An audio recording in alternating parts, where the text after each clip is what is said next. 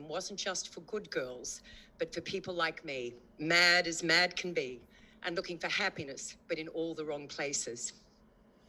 Robina has been a Buddhist nun in the Tibetan tradition for over 40 years, and throughout the years, she has worked tirelessly in service of her teachers and their vision. Robina was the executive director for the Liberation Prison Project, teaching meditation and Buddhism in high-security prisons to men on death row. Her life and work with prisoners has been the subject of the documentary Chasing Buddha, which premiered and was honored at the Sundance Film Festival. A few weeks ago, one of our beloved ex-students, Natalie Templeton, took her own life. When Natalie's mother, Brenda, rang me to tell me the heartbreaking news, I contacted Robina. Brenda encourages us to talk openly and honestly about mental illness and the suffering we experience. As a 63-year-old woman, I am in the extraordinary position of meeting and working with young people every day of my life. I regard it as a responsibility to do what I can to inspire them to believe in what is possible. Which is why I asked Robina to join us. I can think of nobody better than Robina to bring compassion to the dialogue about why we suffer and the wisdom about who and what we have the capacity to be. Thanks, Robina, for being with us, and welcome to you all. Thank you, Kim, and thank you so much, everybody, and hello. And yeah. Well, what to say, you know? I mean, I think if we look around, you know, I think we just look around, we're going to see everywhere we turn, we're all different, but in one way we are absolutely and utterly the same. I mean, this happens to be the Buddhist view, but never mind that, you know.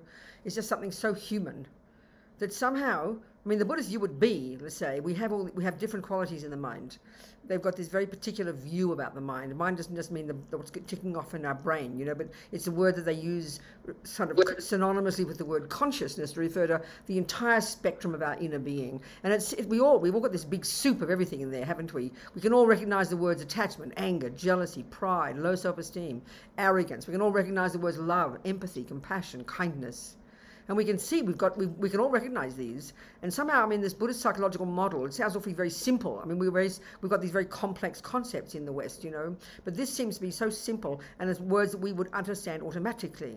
Well, it happens to be the interesting point about the Buddhist one. And this is not just coming from the sky. Buddha's not a creator. I have no objection to that, but he's not a creator. He's this person who came out of this amazing system in India where they really worked on their mind in the most astonishing ways. I mean, recently it was the Dalai Lama who said it was these amazing Indians, more than 3,000 years ago actually, who were the ones who began the investigation into the nature of self. I think sometimes in us kind of arrogant Westerners, we think we probably started with Mr. Freud 100 years ago, you know. So there's just only now recently there's more and more kind of awareness of this incredible system that is in India, this view about the human mind. And where they got these ideas from is not with a microscope. You know, this is the incredible difference with this approach. Not with a microscope. You can be a neuroscientist, I have no complaint about that. But this approach is intensely personal and intensely subjective. This approach that they are the ones 3,000 years ago who invented this, what the world knows vaguely as mindfulness. This is coming from these Indians more than 3,000 years ago, you know.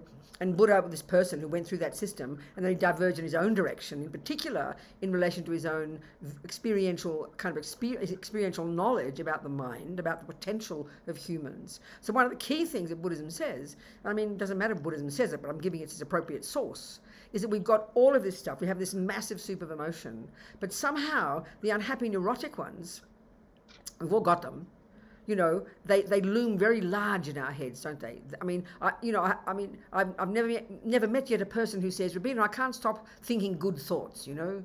It seems to be always the unhappy ones. But the key point is, and I mean, this is what I'm trying to prove to be true, don't just swallow this whole, is that those unhappy ones, low self-esteem, despair, depression, anxiety, jealousy, anger, they are there, they sometimes run the show, but the key point about them is, and we need to find this out for ourselves, is they're not integral to our being. They don't finally define us. They are there, they cause pain. I mean, look at the world, you know, but they don't define us, which implies that, you know, we can learn to work with them. They're not set in stone. I mean, this is the key job.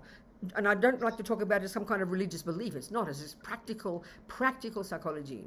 And that the other qualities You know, the optimistic ones, the positive ones. I mean, just do your own research in one day. Check the last time how you felt when you were feeling optimistic, kind, empathetic. You're more spacious, you know. You're more spacious and more connected. Check the last time you were feeling anxious, despairing, jealous, like a nightmare, kind of locked inside ourselves. So these things are here, but it's infinitely flexible, you know. One of my teachers says we can mold our mind into any shape we like.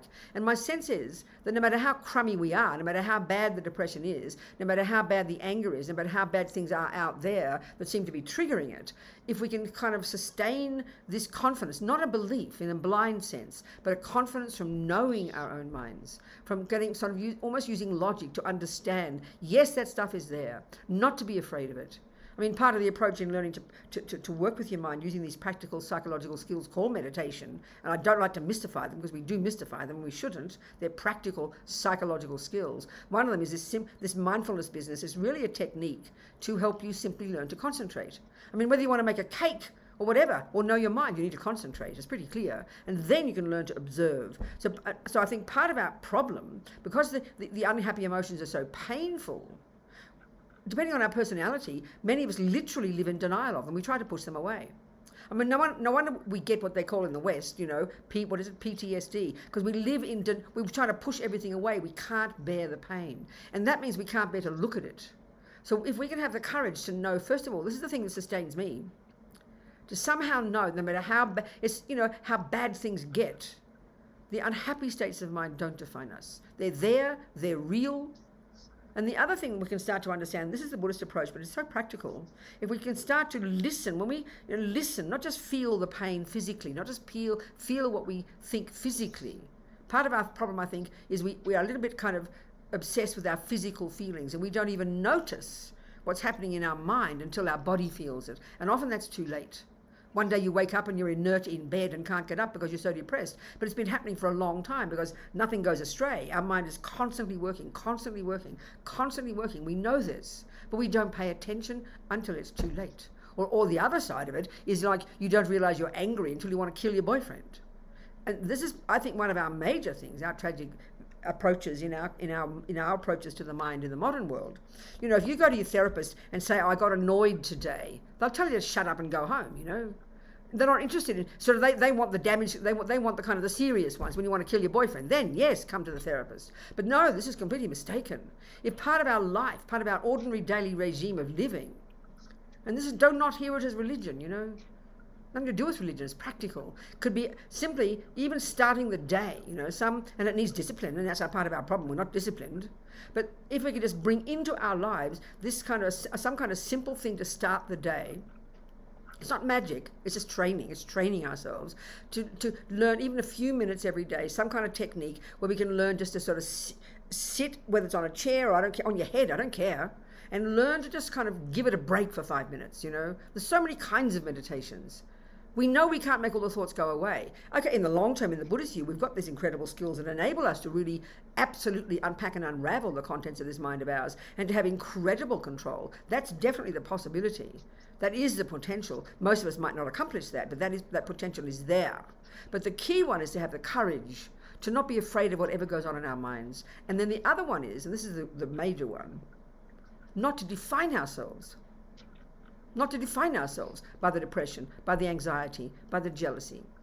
Not to define ourselves. I'm a jealous person, we say. I am an angry person. And then we set it in stone. And in other words, we make it bigger than it is. We over-exaggerate. This is the tragedy. So when we over-exaggerate those states of mind, they freak us out. So we either live in denial or we swim in them, you know. So all this demands courage. But we're very good at this. We're very good at doing anything we decide to do. We're brilliant. We're good at techniques. So it's just this attitude towards the mind. It's more like an attitude towards your own mind, that everything is in there, yes. But these unhappy things, they are there, they're real, they play a role. But we can learn to work with them. We can learn to harness them, knowing they don't define us, and having the courage to know that they're not set in stone. Having this attitude, then with anything, we can then, you know, learn to be so brave. And then, of course, we can help others. I mean, there's this lovely analogy that I always quote that Buddhism has. A bird needs 2 wings, wisdom and compassion.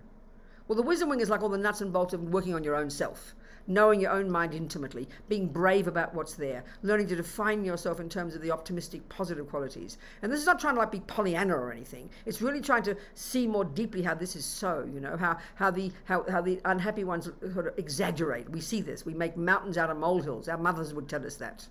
And then to have this approach that my mind is my own, it's my mind. Yes, the outside world plays a massive role. And this is a crucial point, actually.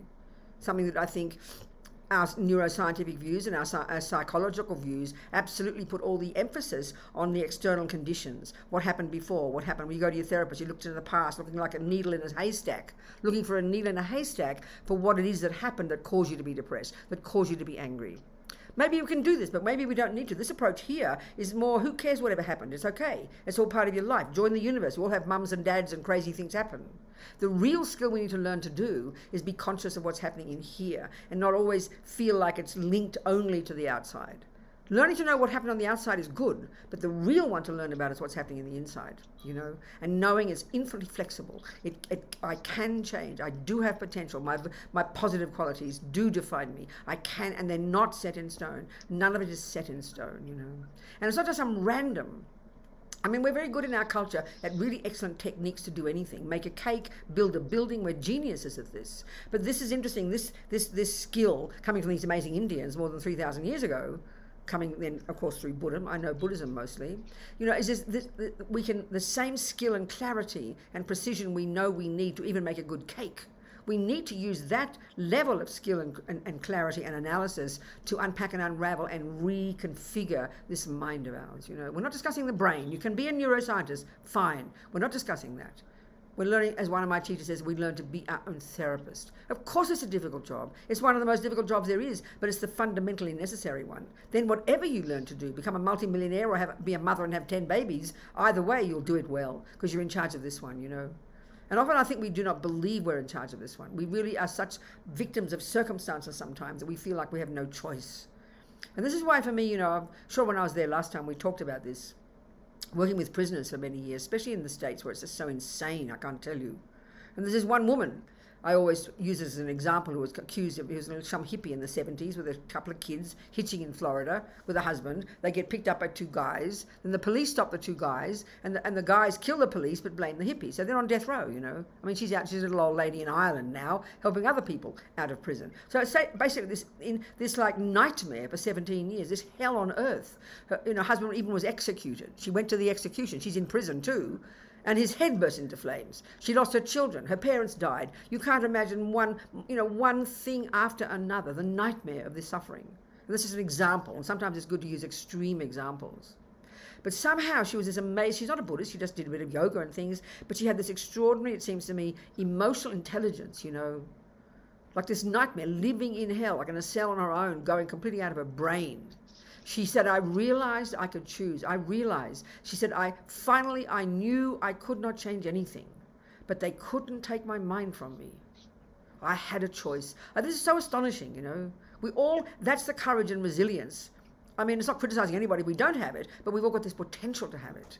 That we can mold our mind into whatever shape we like. And we're not discussing, again, the brain. We're discussing the actual internal, subjective, cognitive process itself. So listen, you people, I can chat away like this, but I want to talk to you people. I want you to ask me questions or something. I really think we'll make it like a dialogue, okay? Make it like a dialogue. Let's talk, please. Ask me some questions, if you'd like. I wish I could see your faces. You're all so far away, but I can't. All right. Ask me some questions, people. Anything okay, everybody. So what we're going to do is if you've got a question, just so we, can see, Daniel's behind here. Just put your hand up or put your name in the chat to let us know you want to ask a question, and then we'll unmute you. Is that the way, Daniel? Bravo. And anybody in the room? Is there anybody here so far who's got anybody a question? Got any questions? Anything at all? Yes, we have a question, Robina. Good, darling. Robina, talk to me. We have a question. It's with Theo. Okay, Theo, big voice. Go, Theo. Hi, Robina. Hi, sweetheart. So I was thinking a lot about the way that we process our thoughts. I was getting a lot into cognitive behavior therapy about a year ago, and I realized that the more I become aware of the thought, the more I was able to sort of pick each and separate thought that's coming into my mind and reprocess it and think about how it's affecting me. Yes. But also I've realized that eventually it drove me to a stage when I'm trying to be overly controlling of all of my thoughts in my head, and I'm stressing a bit about it. Yes, right. So it's like I'm sort of getting on top of what's happening in my mind, but at the same time I feel like I have to be constantly in control, because otherwise it's all going to go to shit. I understand. Yeah. So what's your question? Well, my question is maybe how to let go of control. No, I understand. It's a really interesting point, Theo. I mean, it seems a bit of kind of like a contradiction in a way, you know, but it's not really, because we do need to control the thoughts. I mean, it's really practical. Think in the most simple level, when you're talking to somebody and you start to feel annoyed and you're noticing you're annoyed. So then, you know, normally if we have this idea that we follow our feelings, I mean, what are you going to do? You're going to vomit out your feelings, and then you're going to kind of harm somebody and harm yourself. There's no benefit in that. We've got to control our thoughts. There's no question, and we can learn to control our thoughts in the most incredibly sophisticated way. But maybe just it's how you do it. Because being conscious of one of the key things, you know, cognitive behavioral therapy is very interesting, because I would say that Buddha is your best cognitive behavioral therapy. That's his exact trip. By knowing your own mind, learning to get this concentration, and that's very, very intensely controlling, but in the best way. Don't underestimate it. But then eventually, when it's like any skill, Theo, when you've got it, it's effortless. So, you know, in the beginning, it's going to be tough. Of course it is. When you're trying to play the piano, when you're trying to do anything, you're all over the place and you can't get it right. But it's a question of just practicing. To know your own thoughts, you absolutely have to know your own thoughts. Part of our problem, Theo, is we don't know we're angry until the words vomiting out our mouth. We don't know we're depressed until we can't get out of bed one morning. And that's really how we live our lives. And that's insanity. And that's like the wheels falling off, and then we have to go do something about it. So to be conscious of what's going on is incredible. But another approach is this one, a really excellent technique, is when if you just sat down for 5 minutes and you allow all the uncontrolled thoughts to come and go. Normally what happens is all day, whatever you're doing, you're driving the car, you're washing the dishes, you're talking to somebody, actually all the time the thoughts are never stopping, but they're sort of in the background until they start becoming violent, you know. So one of the really excellent techniques is to learn, and it's not that easy, and we'll try it. We'll do one for 5 minutes. You sit down and you decide you're going to focus, but the thing is, you can't force the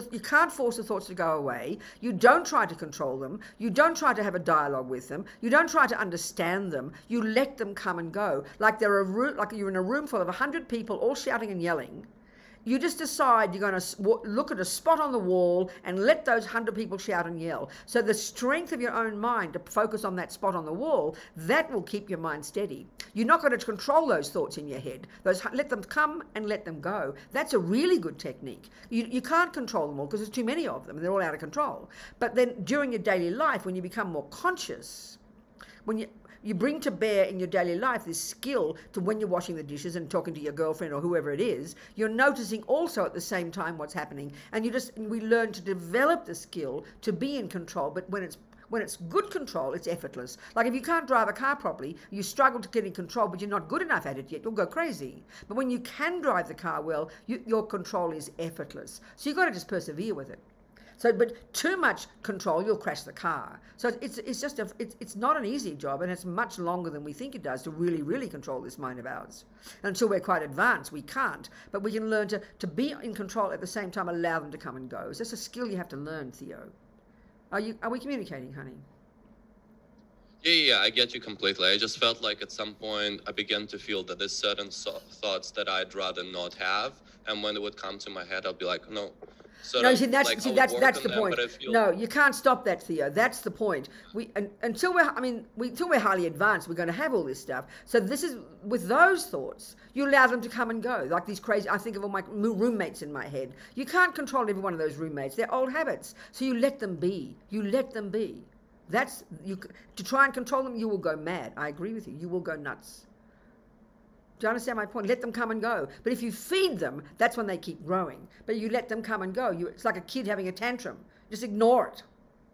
Then it won't have power. So it's learning to know which thoughts to be in. Like when you've got to drive the car, you better be very conscious. But the other ones, let them come and go. So you have to learn this skill, you know. You with me? Let them come and go. It's okay. What do you think?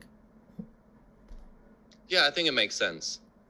But it's a tough job, Theo. This is a long-term job. I mean, this is something this is not really a skill in our culture. Neuroscience doesn't teach this. This is a brilliant skill coming from these people in India. You know, they're the ones who, the masters at it. But to really develop control, the way they're talking, wow, honey, you've got to give up sex, drugs, and rock and roll and go to the mountains to get that one. It's a full-on, pretty incredible technique. Most of us won't do that, but we can learn so much already. Thank you, Theo. Thank you. Thank you, sweetheart. Okay, if we can have everybody come onto their video, I can see if you've got a question. Anybody here who's got a question? Yes, we have another question from here. Feel free to put your name in the chat, but we'll start now with Michael. Michael? Go. Hello, Michael. Hi, Robina. Thanks for this today. I'd just like to ask, how do you differentiate between repressing your emotions when dealing with a certain situation and actually acknowledging them and letting them be? No, that's it, darling. This is a huge job, sweetheart. This is enormous, Michael. I mean, this is the interesting point. It seems to me in our culture, we vomit depends on your personality. You vomit everything out, and I'm one of those people who had really uncontrolled behaviour, vomit everything out, and there's an advantage to that, but I'll talk about. Or the other extreme is deny, live in denial, and often that's, that I think is the kind of approach of people who are kind of nicely behaved people, good people, kind people, who aren't volatile and angry. So one lot is to repress, and and we all we're all trying to be kind of good girls and good boys, and so when we're in that mode, we don't even notice what's happening until one day you can't get out of bed one morning because literally we haven't actually noticed the thoughts. We've literally repressed, because we think we shouldn't be this way or whatever. The other extreme, the vomiting out, but there's a third one, and that's this approach of becoming conscious. This is not overnight, I promise, it's not overnight. And that's becoming conscious. They say, it's interesting in the classical texts on this concentration meditation technique, where you're starting to focus your mind, not follow all the crazy thoughts. They say one of the signs of success at the very first stages of learning this technique is you think your mind's getting more crazy because you're focusing on the breath, which is a classic technique that the Buddha taught. You focus on your breath and you allow the thoughts to come and go. You don't repress them. You don't wish they're not there. You don't have conversations with them. You don't, we desperately wish they'd go away. You allow them to be there, like all those crazy voices in the room. You allow them to be there. So naturally we think, oh my God, my mind's getting worse. I can't believe all my anger. I can't believe my anxiety. But it's always been there, but we haven't paid attention. So it's learning to not be afraid of what's in the mind and allowing the thoughts to come up. But this is the crucial point. Allowing them to come up, but not following them and not identifying with them. That's a major job we have to learn to do. So then they don't have so much power, but they're still there. Are you with me, Michael? Or not? I am with you, 100%. But this is heavy-duty stuff. I mean, the mind is such a berserk thing, And with respect to us in our culture, we've got certain techniques, but this ability to have the confidence that we can learn to harness and work with and unpack and unravel this intensely powerful cognitive process, to really know that we can learn to be in charge of that, that's pretty powerful, but we have to have courage to do it because lots of stuff's going to pop up that we don't like, But also there's another point. Let's say I'm really trying to work on my mind and I'm mad as hell at my boyfriend and I'm trying to not vomit it all out and punch him in the nose and everything, but I'm not trying to deny it. And let's say I go to you as my friend to sort of express, I'm so mad at myself, I'm so crazy, that wretched boyfriend, he did this, he did that. And the thing is, the reason I'm talking to you is not just to increase my anger and not for you to reinforce my view, to make my anger more, but I'm wanting to talk to you like as if you're my therapist, to sort out my own mind. That's not being angry, that's working with it. That's where we need good people, a good friend, a good therapist, where we can have it all come up and have it all come out and not be afraid of it. So that's not being angry. But whereas if I come to see you and I just reinforce my anger and you agree with me, yeah, what a creep he is, yes, Robina, I don't know how you put up with him, then that's a disaster. And so two things. You've got to allow the stuff to come up. It's there, it's old habits, but not identify with it. This is intensely difficult. And then you're not repressing, but you're still controlling your behaviour. You don't run around vomiting on everybody else. We all know that's impossible. You can't do like that. We've got to behave nicely. So our trouble is, as soon as we behave nicely, it feels like repression. And then we feel that it's good to vomit it all out. Well, no, neither of those. It's more, this third option is learning to know we can work with what's there, learning to be in charge of what's there. I don't know. What do you think, Michael?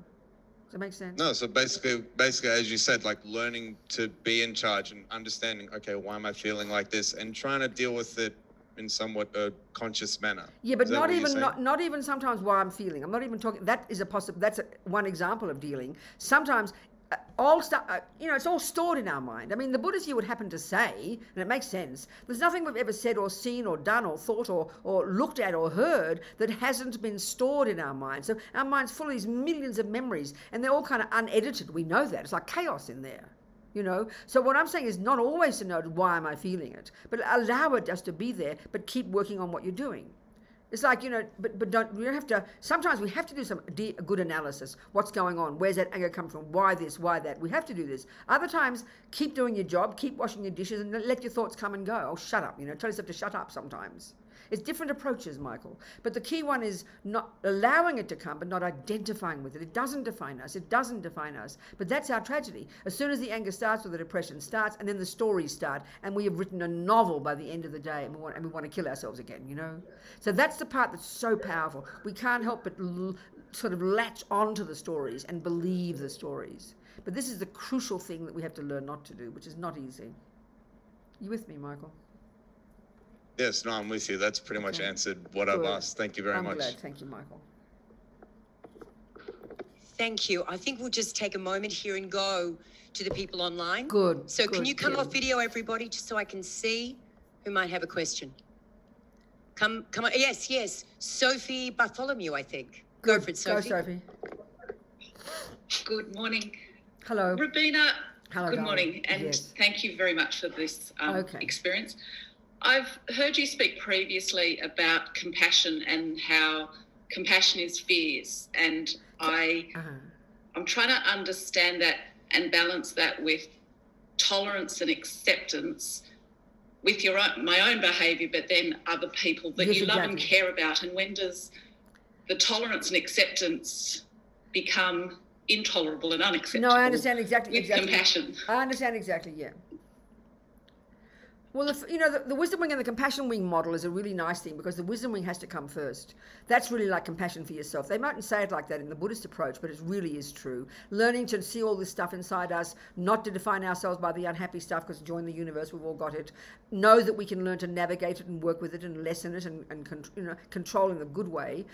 Try to identify with our positive qualities. That's the wisdom wing. And the consequence of this is we become more stable, more together, more in charge of what's going on, therefore more content, and therefore less self-loathing. I mean, one of the tragedies is of the mind, the way the Buddhist analysis puts it, and we'll recognize when I just use ordinary words.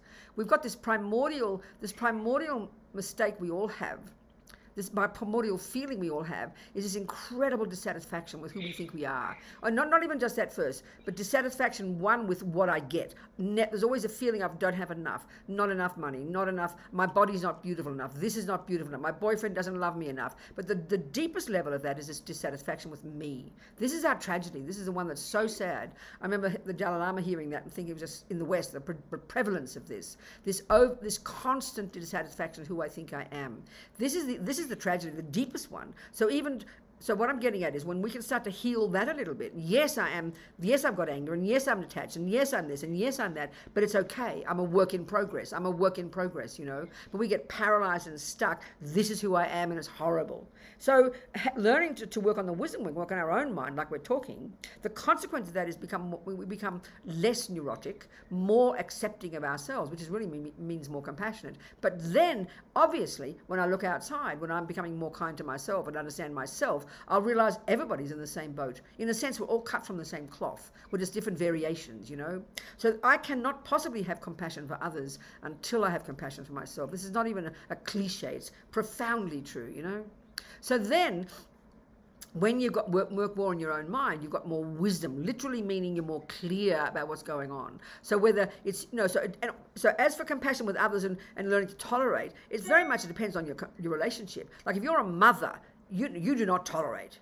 You do not tolerate. You're coming from compassion, you absolutely have to be disciplined. But if it's your girlfriend who's an equal to you, you don't running around giving them lectures, So it's a question of of who your relationship is. But so in your mind, what kind of scenario were you thinking of in where you'd learn where it's not good to be patient and tolerant? What kind of thing were you thinking of? I mean, give me an example. Is it like a political thing, or tell me? I mean, it's important because they're different scenarios, you know. What were you thinking?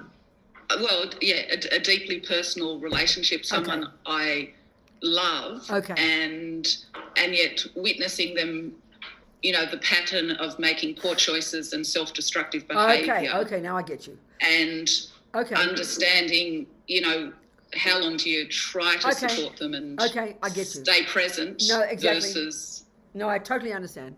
Well, this is really, in a sense, it's a very practical answer, you know. Let's just use a simple example, like I'm an alcoholic. Let's just say that, whatever it might be, and you're my beloved friend or you're my beloved sister or something. And you can see nakedly and evidently I'm really in a bad way. It's so obvious, you can see it. And of course, deep in my heart, I know I am too, but I can't bear to own it, you know. We all know we can't bear to, the pain is sometimes too much, you know. But it is completely clear to you. So this is the simple answer. This is a simple answer. If you have compassion for me, and you do, but compassion is not enough.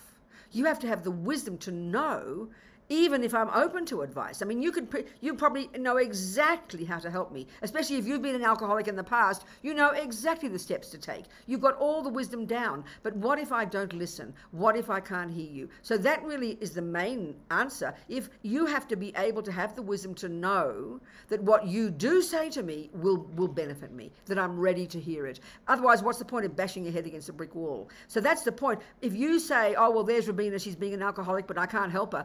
It almost seems like you're being just not caring about me. But our trouble is sometimes because of our own attachment, you stick your nose in where it doesn't belong, you boss me around, you talk about me behind your back, and you call that caring. That's not caring, honey. That's your own neurosis. So we have to distinguish between genuine caring and knowing what you can do to help me. And sometimes there is zero you can do to help me because I am not ready to hear it. So keep your nose out of my business. But honey, love me, watch me like a hawk, hold on to me, talk to the better part of me, and then one day maybe I'll be listening to what you have to say. And often it's our own anxiety and neurosis that pollutes our compassion, and then we think, oh, I'm being so compassionate trying to help Robina, but you're not. You're just sticking your nose in where it doesn't belong, and I'll tell you to go away, and it makes a mess. So that's the wisdom one. Sometimes we can't do much. It doesn't mean you don't care. It just means it won't be effective. Do you understand, darling? Yes, thank you. This is a really powerful one, I tell you. And that can only come from you knowing your own mind well first. You can't learn this by just reading you can't just leap in and do it. Because in other words, in our own mind, we have to distinguish between our own neediness, our own fears, our own attachment, because attachment is this junkie in us that wants everything to be lovely. So attachment can only cope with lovely things. And having me be an alcoholic and vomiting in the soup doesn't make you happy at all. So make the distinction between your own anxiety and attachment and annoyance with me and your compassion for me. They're very different. Do you understand? Thank you, yes. Good, Sophie. But the real one is, even though you don't say anything, it doesn't mean you don't love me, and I will know you love me. And the other one is this too. This is the interesting point. When I'm always talking about before how we define ourselves by our negative qualities. We define ourselves by, I am hopeless, life is worthwhile, it's not worthwhile, I'm no good, I can't do anything, whatever the story is. And that looms large in our mind. So then equally, when you look at me, looking on, you see how all you see is alcoholic. All you see is alcoholic. All you see is the problem. We all do that to each other. That's like insulting a person. Talk to the better part of me. Yes, I'm an alcoholic, but you know I'm your beloved sister. You've known me for years. You know all the other parts of me, and they are all there. So don't only talk to the alcoholic in me. If your sister's always depressed, don't always talk to the depressed part of your sister. Talk to her better part, and that will help. That will encourage her to hear it. But our trouble is when the other person's got a problem, we buy into the problem too, and we drown together, you know. So it's to not buy it. That is true, that part of me, the alcoholic one, the depressed part, the angry one. Equally, I will over-exaggerate it, but then so will you looking on, and we all do that to each other. But talk to the better part of me. Don't always look at me with sad eyes and poor Robina, she's so alcoholic, blah, blah, blah. There's many more parts to me. You know, I mean, my own example in my life, my particular tendency was to be very volatile and very angry. So I would always vomit out whatever I felt, and there's a good side to that and a bad side. But everybody saw me as angry. I was defined in that way. So then because I was hungry to be seen as a nice girl, then this is this kind of self-defeating constant feedback. She's angry, then I must be angry, or you see her as angry. We don't ever see anything else. We get too stuck in our way we label each other, you know. Do you understand what I'm saying? Yes. Yeah. Thank you very much. Thanks so much, Sophie. Thank you, Sophie. Anybody else? Just please feel free to come onto your video so I can see you. Hey? Are there any questions? Not yet. Anybody here for a question? Yes, thank you very much. This is Fran, Robina. Good, Fran. Hello, my dear. Hello, Fran. Hello, Robina. Hello, sweetheart. My question is,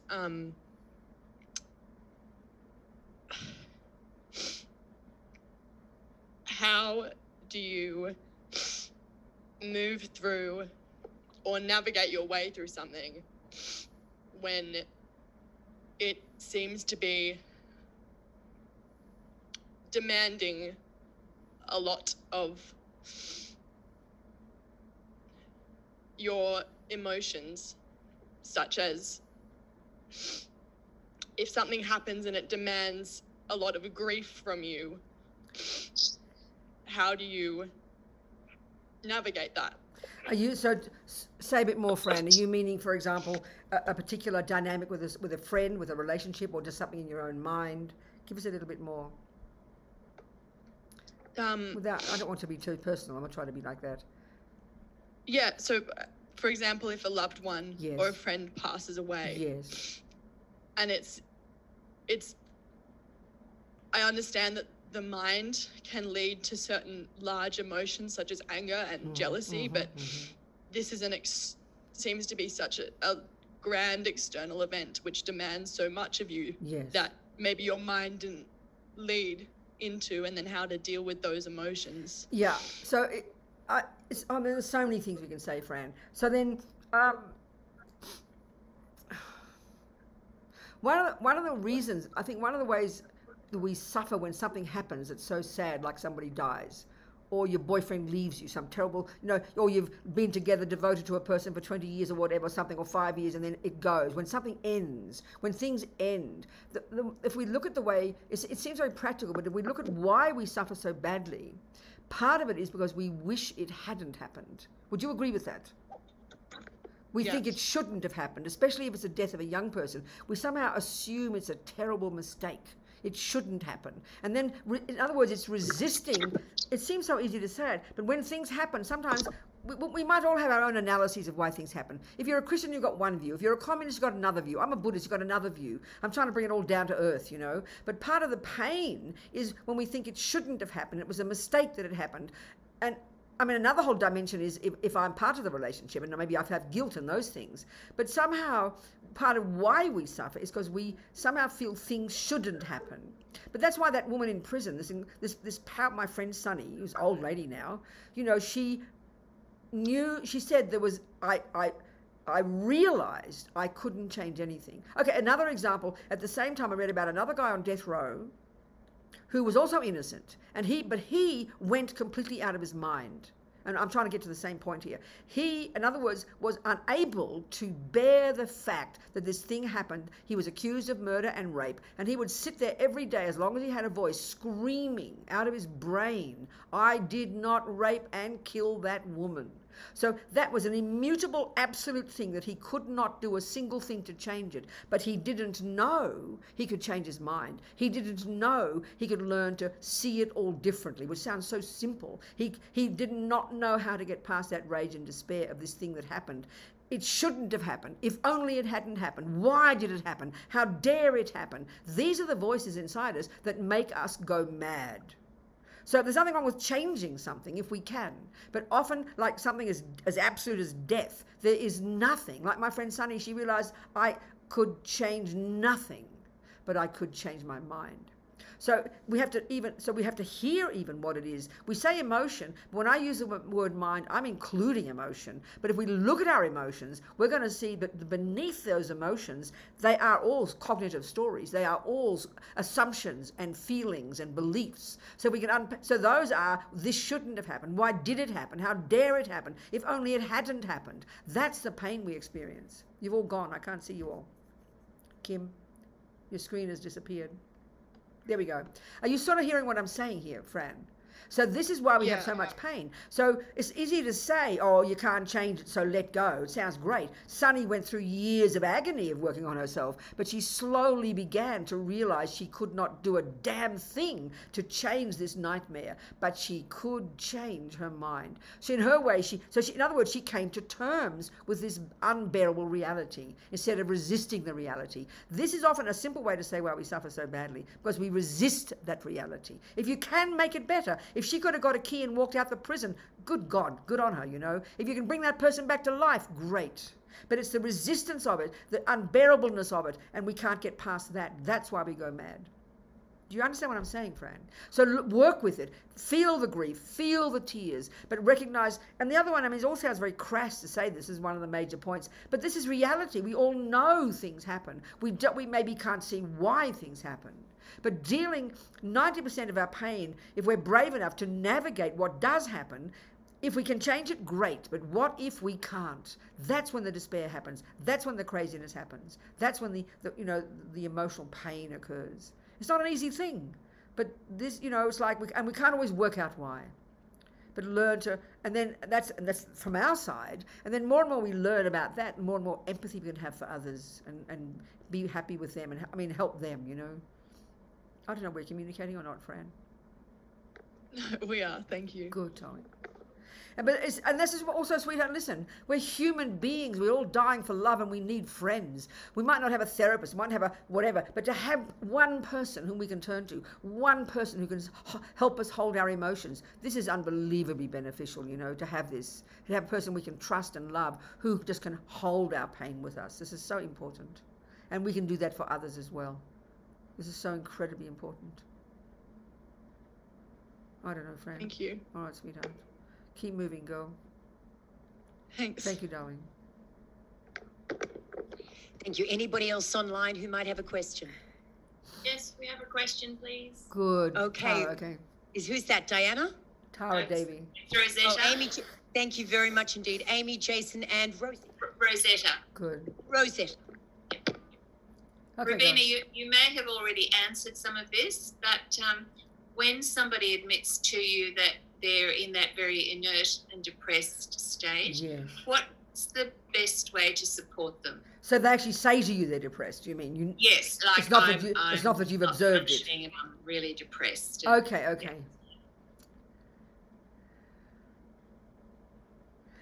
think, there's a million different things, but somehow it feels, first of all, the fact that a person can even, especially a depressed person, can even say that is already good, because that's not living in denial of it. And sometimes, one of our problems, if we're coming, like I mentioned before,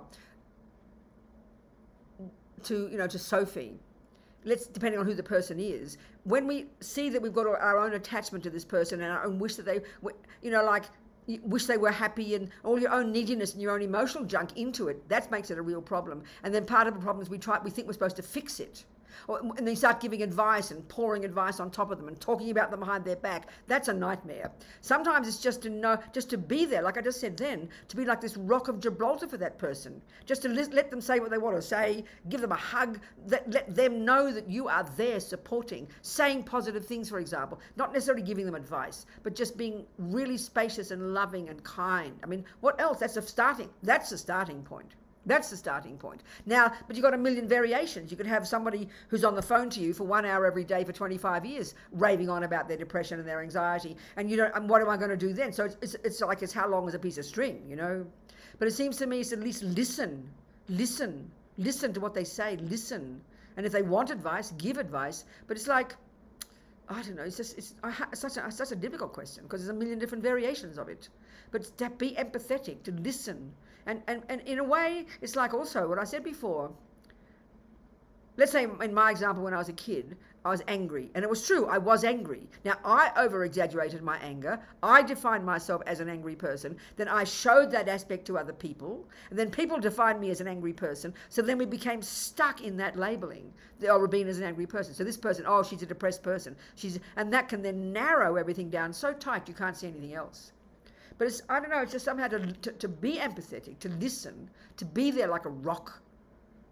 And that can give courage to somebody to even know there's a possibility, you know, that can be, and then it depends on how severe the person is. Maybe that person does need a good therapist. Maybe they do need to do something about it more than merely talk to you. So you've got to have such wisdom, you know, and it's not an easy answer. But at least to show empathy and not necessarily try and solve the problem and bring your own anxiety into it. Keep your own anxiety out of it, you know. I don't know, Rosetta. What do you think? No, thank you.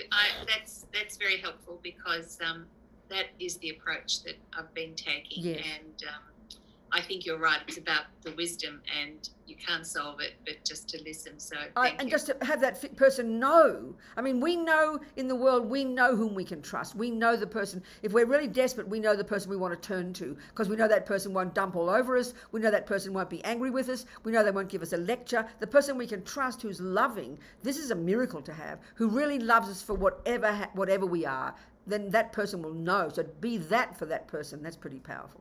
That's pretty powerful. Thank you. All right, darling. Thanks, Rosetta. What else, people? Yes, we've got a question from Ruby. Okay, and then there's people. Okay, good. Ruby, talk to me, sweetheart. Hi, Robina. Hello, Thanks Ruby. for coming back to us. Oh, it's total good to pleasure. see you. Yes.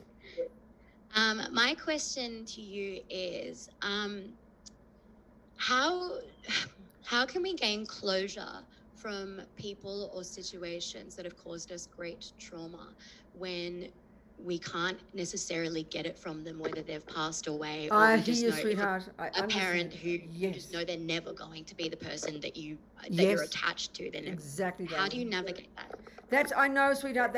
I mean, I think maybe last time I was there, I don't know, I used the example of my own relationship with my father, you know, who was quite abusive to his daughters. No need to go into details. But somehow then he passed away, you know. He died when I was about 30. Less than that, 25.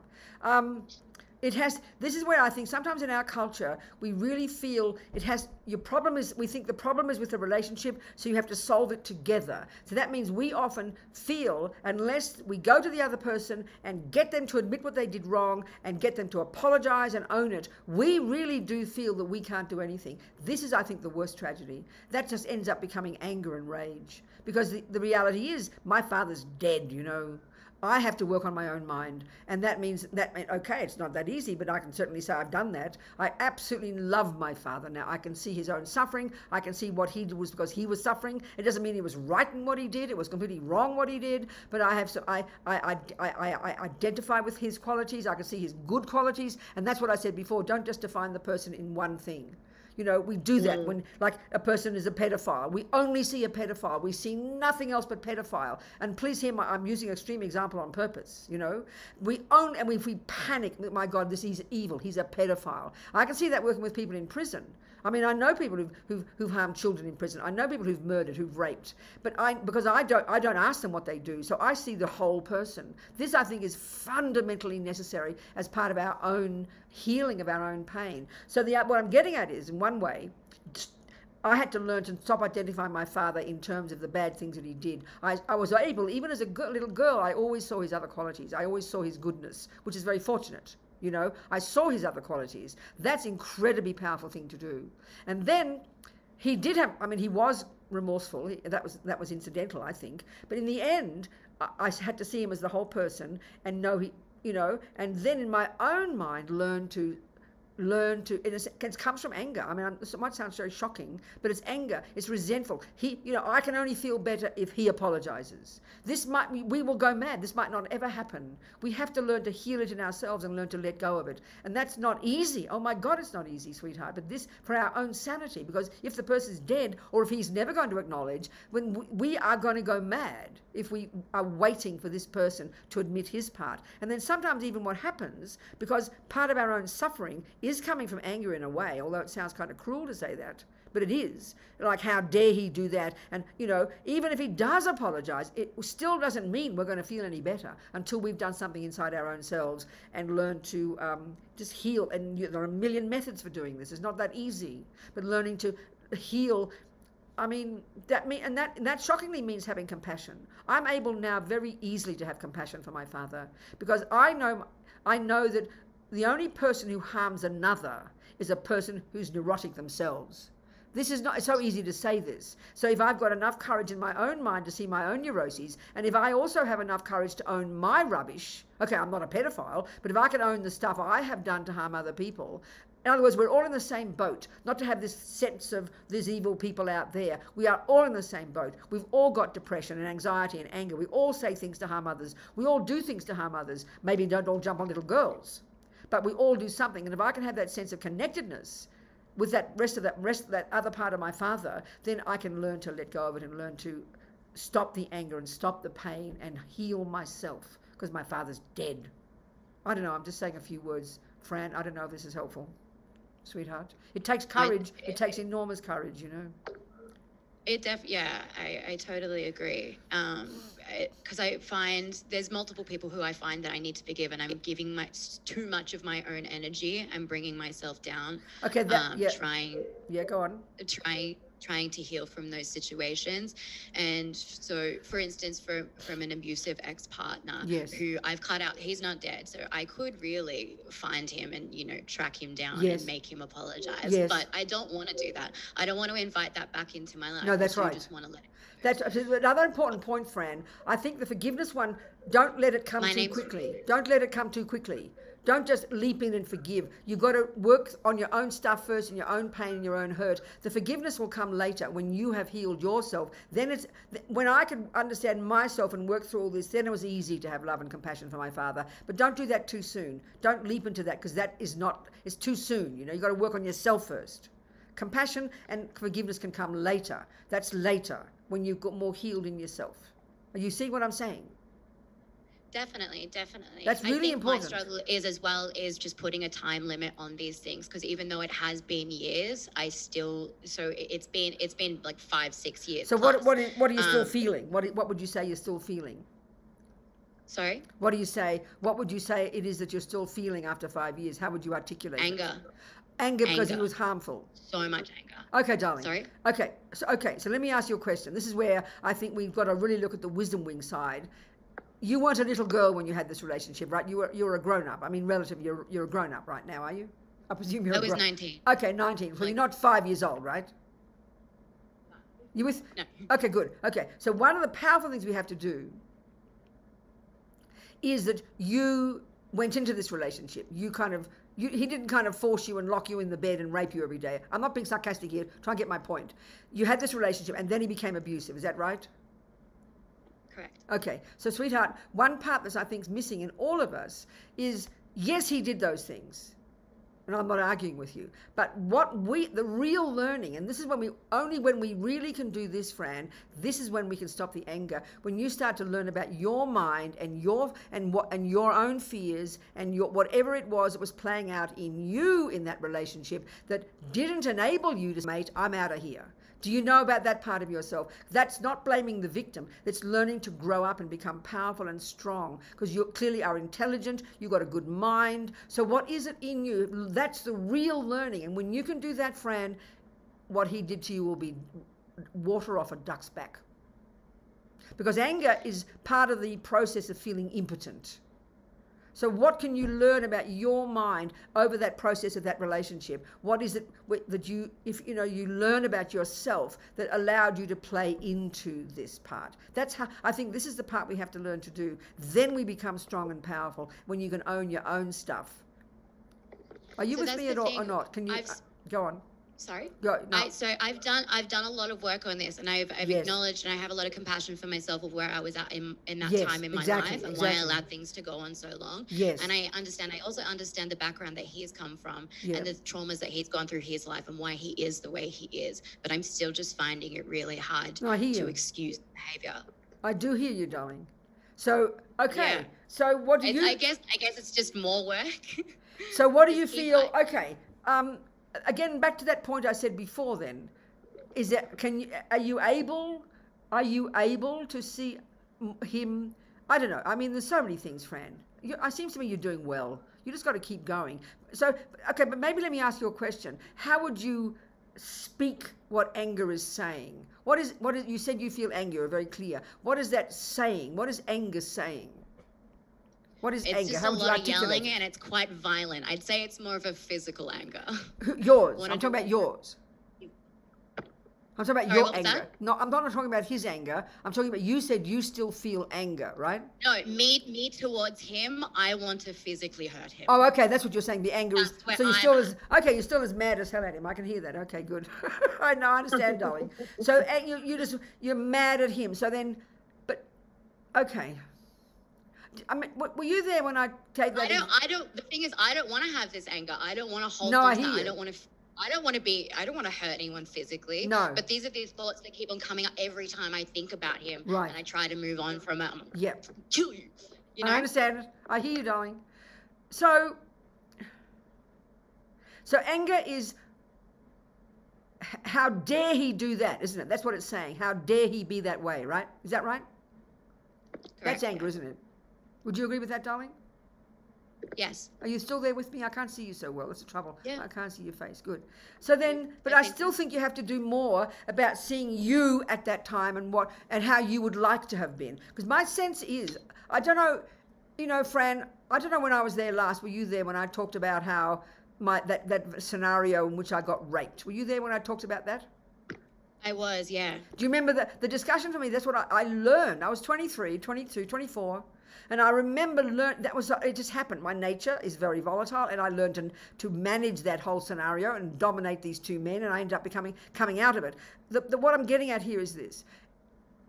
When a person has been abused, harmed, raped, whatever it might be, some kind of, which is what you're mad at him and his behavior, whatever it was that he did, when we are, and you have to watch my words here because don't misunderstand me, when we are unable to handle what the other person is bringing to us, but for whatever reason, when I was able to handle that scenario and I came out powerful, then I had no anger. I laugh at those guys. So what I'm getting at, Fran, when we all are victimized by other people, this is the nature of the human race. And then when you can start feeling strong and brave and realize that you didn't have where you were at then, not blaming you, never to blame, but learn about how you would like to have been. Imagine how you would like to have been then, and then try to aspire to become like that and feel powerful, and then learn from that. And that was your part. It's like a tennis match. You were in a tennis match with this guy, and he was smashing balls at you, and you're demanding that he play a better tennis game.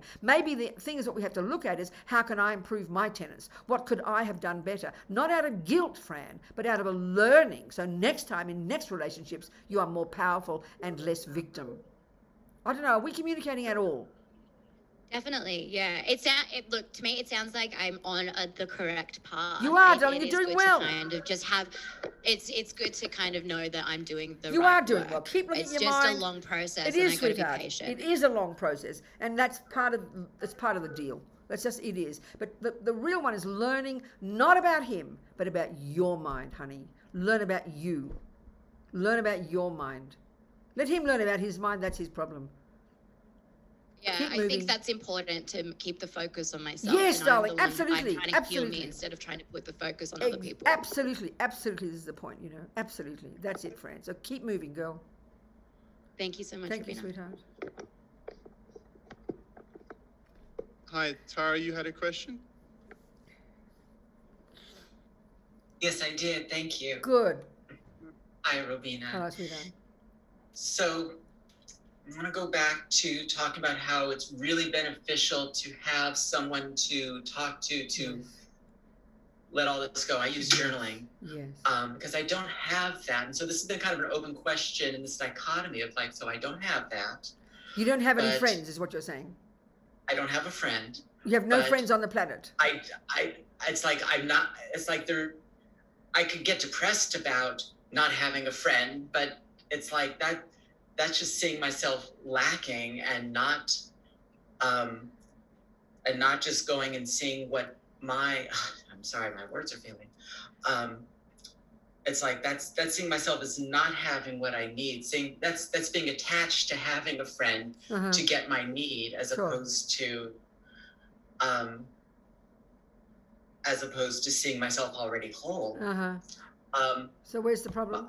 A recent insight has been that I think I'm lumping a majority of people into the classification of enemy, basically, even though it's, you know, it's subtle, but it's still, that's the bucket they're ending up in. So you feel separate from people. You're feeling kind of people are all out. Definitely.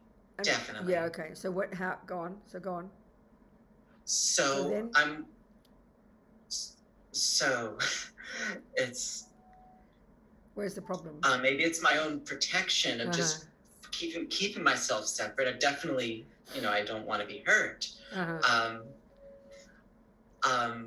So I definitely feel like a barrier of even just making friends. And there's be other causes for that, for sure. Are you feeling the lack of friends, though? Are you feeling the lonely? You're talking about being lonely. Is that what you're saying? And you feel afraid of being friends. You feel like, because you see them as, you've got aversion to people and you're protecting yourself, you're saying. Is that what you're saying? Yeah, I'm definitely saying that. Yeah. The loneliness isn't as much because I'm like working a little bit more internally and like, well, what am I waiting for? Sure, exactly. But at the same time, it's still an open question of like, well, how do I go about making friends? How do I go about trusting? Okay, so this is again the wisdom wing and the compassion wing, Tara. You've got to do the wisdom wing first. Maybe it's time for you to be internalized, not to be self-centered, but to really learn to work on your mind. So I'm saying to friends, I'm saying to all of us, we've got to work on, you know, if we're so hungry to have friends, there's something, it's sort of like being hungry for drugs or hungry for food. It's because there's something missing. Well, you'll never find it as long as you live, sweetheart. You've got to do the work on, we've got to do the inner work first. It sounds so easy to say that. We've got to do both, have both wings, but you no matter if you are still, you know, you've got to keep working on your own mind. You have methods, you have techniques, you're trying to do that. You've got to practice every day, or what? No, my practice hasn't been as solid though. Well, you know, I mean, this is, then when you heal, when you put yourself together, then, you know, friends won't be a problem. Friends will come running. People will love to be around you, you know. So we've got to do our own inner stuff first. It all sounds so corny. I don't mean it to be this way. And we can't have this hunger for friends or feel lonely. And then you said you put them all in the aversion bucket. Well, that's a problem, you know. Yeah, I get you, totally. Yeah. So just keep working at it, honey. I mean, what else can I say, you know? And it all sounds so corny when we say it in our. They don't say it like this in Buddhism, like be your own friend and learn to love yourself first. But it's implied, you know. And this is where we can, if we understand this Buddhist analysis of this intense dissatisfaction we have, this is the disease of attachment. We never feel we are enough. We never feel we have enough. We're like bottomless pits. And this is also what's interesting, Tara. I mean, you know, we can talk about attachment to drugs, sex, rock and roll, it's kind of the obvious things, this hunger for things, this hunger for something that we feel we're missing. But the deepest attachment we have, which is why we have so much pain, is this hunger to be approved of by others, this hunger to be seen and heard. So we have it is marvelous to have friends. It is good to have people who love us and adore us and praise us and help us. But if we have this constant, the deepest hunger in us is to be seen and heard and approved of. And often that is where we go mad, because we're too scared to be authentic. We're too scared to do what we feel we should do because we're afraid of what people think. And this is pretty primordially deep inside us. We don't even notice it. You know, I mean, they talk about the yogis up in the mountains who've given up sex, drugs and rock and roll, but they're still thinking about what the people in the village are thinking about them. This is pretty primordial in us. This is the one that causes so much of our pain, you know. And it's this conversation in our head all the time. And I remember one time, I remember reading about one Australian nurse who worked in England with the dying. And she wrote a book, The 5 Greatest Regrets of the Dying. And she said, the greatest regret was that I didn't follow what I knew I really wanted to do. I did what I thought was expected of me. This is what I'm talking about. This takes time. This is part of the whole process of growing up, you know, of becoming who we really are, having this real courage to know what is the thing I need to do and want to do, and to have the courage to do it no matter what people think. Not in a self-centered way, not in a selfish way, but it's the courage to do this. And so that's the part, the inner part we have to do, Tara, writing, you know, and then the rest will come. I promise the rest will come. So it's cliched, but we need to learn to really approve of ourselves first. This is such easy words, but it's a pretty deep job to do, you know. Keep moving is all I can say. Good. Right, I do that a lot. Thank you. Yes. Yeah. Who else was there? Good, go. Daniel, is somebody else wants to talk to me? Yeah, Alex, you've got your hand raised there, mate. Did you have a question? Can you please unmute yourself? And yes, I do. Thank you. Good, Alex. Sorry about my video. I'm having some technical... Yeah, sorry about that. Okay, no worries. Thank you, Bina, for the talk. It's been amazing so far. Good. My question relates to one of the previous speakers who spoke about your advice was to work on ourselves in relation to forgiveness for something that they've done to us. Yeah.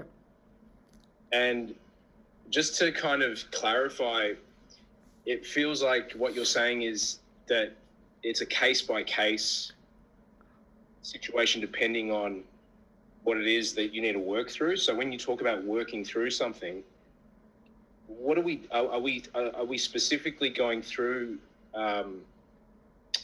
whatever that problem was, whatever that person did to us or didn't do to us, what we needed from them, and then is it about giving that to ourselves? Like, what is the technique? I hear you. It's really, I do hear you, Alex. It's sometimes so specific. I mean, if I just use the example of myself, like I said about my father, behaving wrongly towards his daughters, including me, just using my example. And even in that case, each of our sisters, we were different in the way we responded to it, and how we worked with it. I don't know what to say. It's very interesting. It's like, I think, like, Fran was saying, she's got this anger. Are you talking about having anger? I'm going to be specific now without trying to be personal. Are you talking about a particular relationship where someone's abused or harmed you and you're full of anger, you're full of resentment? What is it? Say specifically the feelings you're having without trying to be too personal. Yes, it's a similar thing about resentment, You're mad at somebody for harming you. Is that what it is? Correct. Okay. I mean, I know it's God, join the human race. Nobody in this planet has a person who hasn't harmed them, right? So it just depends on the degree, isn't it? So much of that process,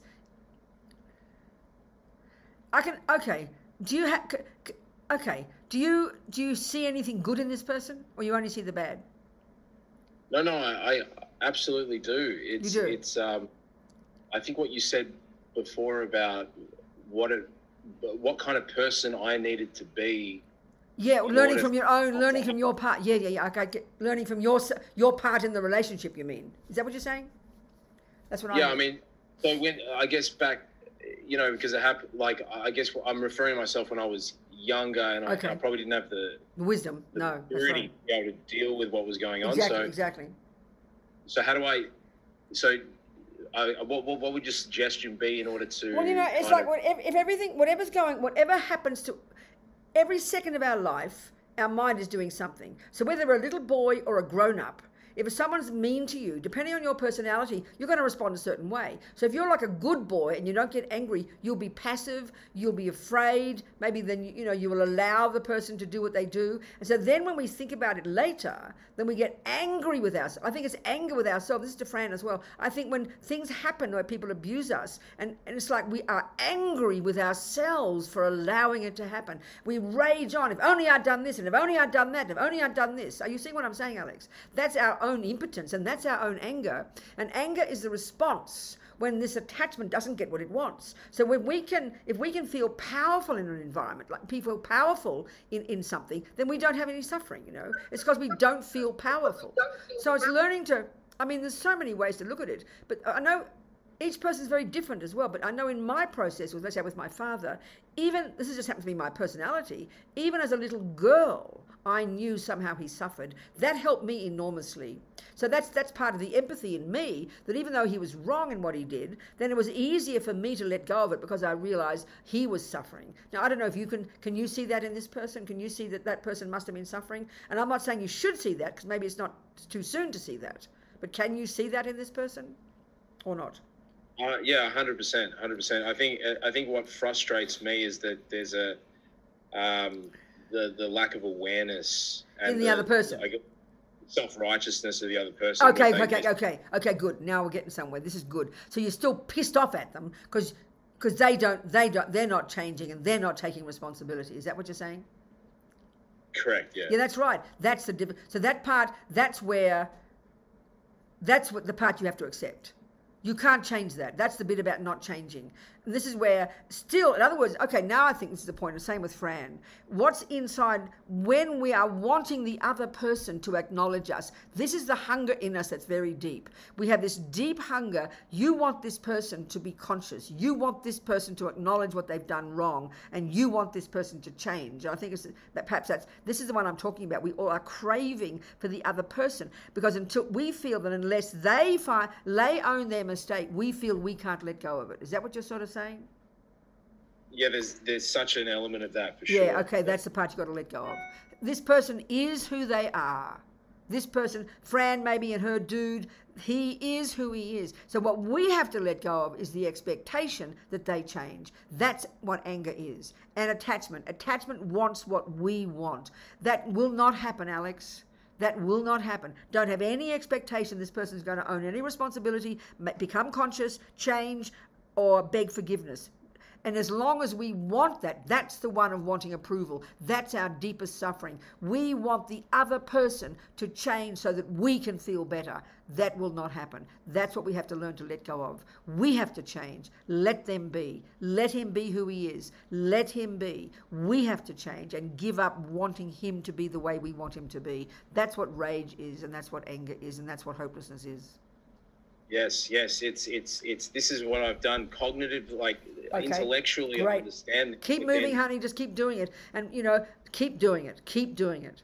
And then you're able. And then when you are really, in other words, this attachment for we have this constant craving for other people to be the way we want them to be before we can change. Look at most relationships. It's like this terrible negotiating. I'll change if you change. I'll forgive you if you It's like schizophrenic, We have to do the work ourselves and let the other people be.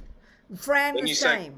When you say change, this is the thing. When you say change, this is kind of what I'm getting at as well. Like, what is it? What do I need to do? Stop wanting him to stop wanting him to be different. Stop wanting him to be the way he can't be. Stop expecting. That's what attachment is. This energy is attachment. This hunger that things have to be the way we want. He will stop expecting him to change. So am I giving myself that because the upsetness is because I didn't get something? So do I give that to myself? No, I see what you're saying. Yeah. No, it's not so much like that. What do you mean? You didn't get something? You mean this person didn't behave? I wanted something that I felt was lacking in the relationship. Yeah, because but no, you don't give it. No. Well, yes, you can say it like that, but it's not quite like that. I don't think. Like, my father didn't behave the way he should have. Fran's boyfriend didn't behave the way he should have. Or put it this way, why we suffer is because these people, your person too, didn't behave in the way that we expected them to, that we wanted them to. So the more hungry we are for that person to be different, the more hungry Fran is for this dude to be different, the more hungry you are for this person to be different, then the more you suffer. So you're not giving it to yourself so much. You could say that would be the consequence. If you learn to heal your own mind, it sounds so easy to say these things, but giving up, expecting him to be different, that's what's going to heal you. When you finally accept This is who he is. That's my friend Sunny in prison. She ranted and raved, and this is wrong, I should not be here. And then she said, finally I realized I could not change anything. You got to think that, Alex. Then she started to realize she could change her mind and decide to think the way she wanted and to accept that this is the reality. This is who he is, and this is what he's like. That's the healing process. That's the healing process. So when she began to change, that's when she realized she could change. She said, I knew I had a choice to change her thoughts. And what is that? And the choice is to what? To think differently. She did yoga every day. She worked on her mind. She read certain things. She decided, this is really, you know, even as a nightmare is like that, she decided to see the good things that were there, the opportunities, and she became a brave, wonderful, whole, compassionate person by the time she got out 17 years later, and she was carrying no junk.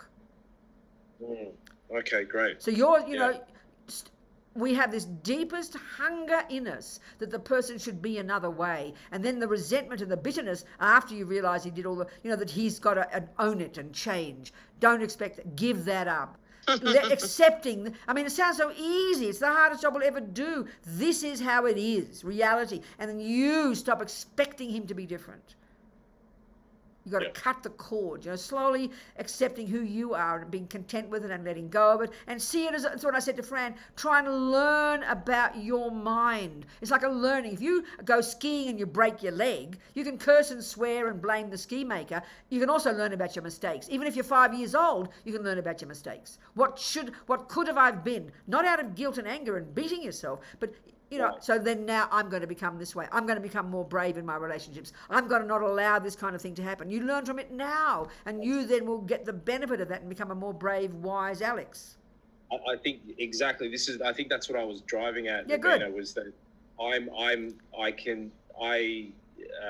can start acting the way you want. Yeah.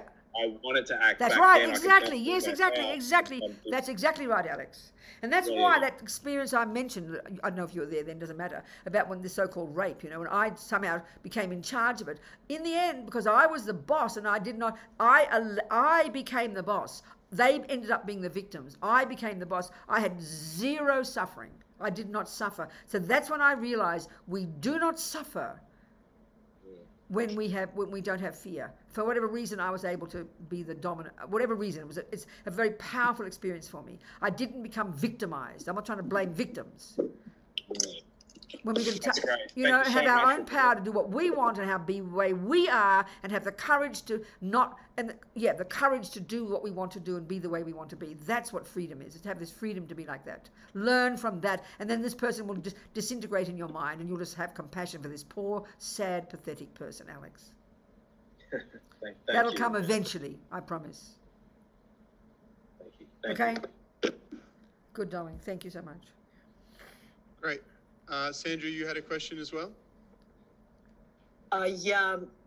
I'm back to the dying person who said I did what I thought was expected of me. Yes. I'm in Canada, and there's a lot of that here. So I don't want to do what's expected of me. So I can't change these people who continually, quietly want me to do something they expect me to do, and I don't want to live with regret later that I did. That's right, exactly. So you have to know what you want, Sandra. You have to know what you want, Sandra. You have to know what you want, Sandra. What do you want? When you know what you want, then that gives us the courage to move and do it. Is that and then those people? Then you have the power to tell those people. Doesn't matter about those people. I'm not discussing those people at all. I couldn't care about those people. I'm talking about you. When we know what we want, of course, I mean, you've got to know what you want. You might want to kill your father. Don't do that, please. You've got to know what it is you really feel you want and not be restricted by what you think other people want of you. Don't have to tell them. I'm not interested about them. You have to know what you want, and you'll follow that, and you'll follow that and do that. Have the courage to do that, no matter what people think of you. Have the courage to do what you want. Do you know what you want? Okay, thanks. Do you know what you want? I'm trying to. Good girl. Okay, keep moving. Keep moving, honey. Have the courage to say it. We mightn't be able to do it, but often what we, even if it's just go away for a weekend, we got to know we want it. But maybe you won't be able to do it, but you've got to know, I want this, and then you slowly move towards it. Not all the time worry about other people, what they think. That's what we spend our lives doing, and we don't even realize it. It's very powerful. Yeah, that's true. Yeah. Okay. Be brave, keep moving. What else, people? Daniel or somebody else? Now, Maria, do you have time to do your question? Yeah.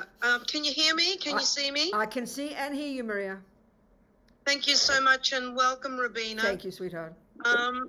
My question is, you know, I'll be very blunt. After a lifetime, up until about, say, 10, 15 years ago, my life was always, the foundation was abuse from others, self-doubt, fear, trying to navigate a way of finding myself and empowering myself and to be courageous, which led me into the world of entertainment. And I thought if I could control that and gain some success, then I would have control over all the abuse that was occurring in my life. So cut to the chase. I got rid of all that abuse. I found myself a loving partner.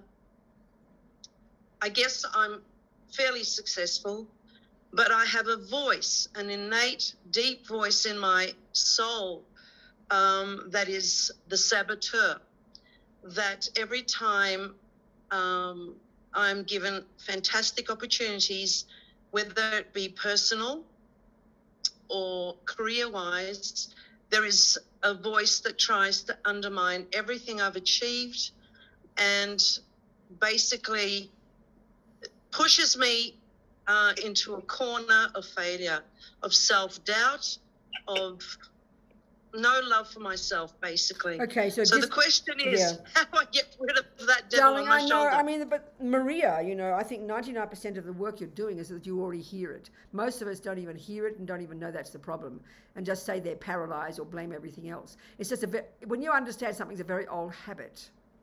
And so clearly it's a very old habit. Never mind how old the habit is, and don't worry where it came from, but it's just the default mode that your mind runs to, but you notice it. So it's not, again, like I said at the very beginning, it's not set in stone. It is an old habit, but we all know the nature of habits is that they can change. So instead of having a panic attack every time you hear it, instead of exaggerating it, giving it more power than it's got, you simply hear it and then you simply argue with it.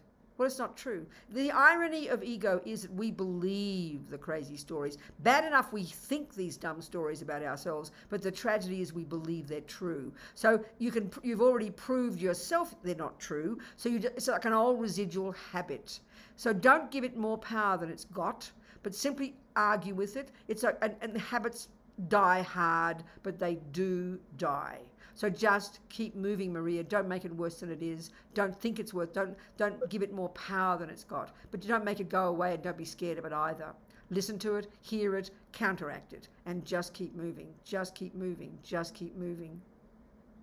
Thank you. Honestly. Thank you very much. That's it, darling. Tibetans have a lovely way of saying practice makes perfect.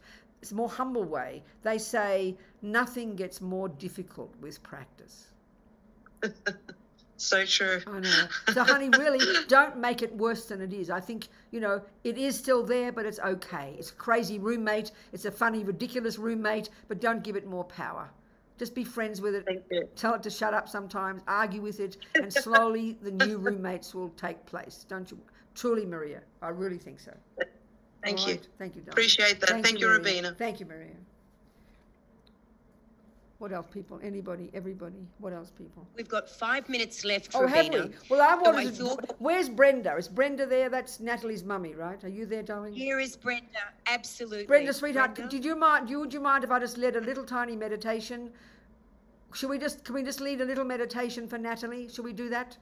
Would you like me to do that, Brenda? And Robert is here as well. All right, Natalie's good. Okay. That'd be lovely. Put your mic up a bit closer, Brenda. I can't hear you, darling. Yeah, that'd be lovely. Would you like to do that? How are you coping with everything? Are you handling things? Are you managing it? I'm allowing myself to feel it at the moment. I can't even imagine it. I can't even imagine the pain of a mother and a father. I cannot even imagine it, Natalie. Brenda, I really can't. So, darling girl, I don't know. I mean, I want to just lead a little meditation. It's just kind of visualizing. We talk about the medicine Buddha. I'm not trying to make you religious or anything, but it's just this energy of healing, energy of positive, and we call it the medicine Buddha. And I just want to have a little visualize. Would you mind if we did this, Brenda? A little visualization to finish. Would you like me to do that? Yep, go right ahead. Okay, so we just treat it as something like, it's not holy, don't think it's holy, you people. We just do it very naturally. So we can imagine in the sky, this kind of blissful, clear, I mean, if you know about medicine Buddha, it doesn't matter. It's just this healing energy. It's blue light. So visualize this blue light and imagine coming from this blue light, imagine Natalie and everybody else we want to give good thoughts for our own selves, the whole universe of suffering people, but visualize Natalie there, and this blue light is pouring into Natalie, blessing her precious little mind, whatever she is now, whatever you feel about these things, and all the suffering people you can think of, and all the suffering people in this universe, lost in their own pain, not realizing their own pain, not knowing what to do with it, and not having the confidence that we've all got this amazing potential, this confidence to know that we are worthwhile. So this blue light, imagine filling us completely, making us know that we are worthwhile, know that we have amazing qualities. I'm just visualizing that, and I'm just going to sing a few times this little mantra. It's the mantra of the medicine Buddha, and imagine the sound of it again going out and raining down on everybody, blessing all of us with courage and optimism. I'm just visualizing, just a couple of minutes, you know. Taya taom bekanze bekanze maha bekanze bekanze ranza samungate svaha. Taya taom bekanze bekanze maha bekanze bekanze ranza samungate svaha. Taya taom bekanze bekanze maha bekanze bekanze ranza samungate svaha. Taya taom bekanze bekanze maha bekanze bekanze ranza samungate svaha. Taya taom bekanze bekanze maha bekanze bekanze ranza samungate svaha. Taya taom bekanze bekanze maha bekanze bekanze ranza samungate svaha. So imagine all of us completely full of this radiant, healing blue light. Every one of us in the universe, Natalie, every single being, all of us, filling us with this courage to see what's going on in our minds. And then when we see this, we know how to help others, and to never give up. Never give up. Never give up is the main one. Never give up. Full of this courage, full of this goodness, full of this healing.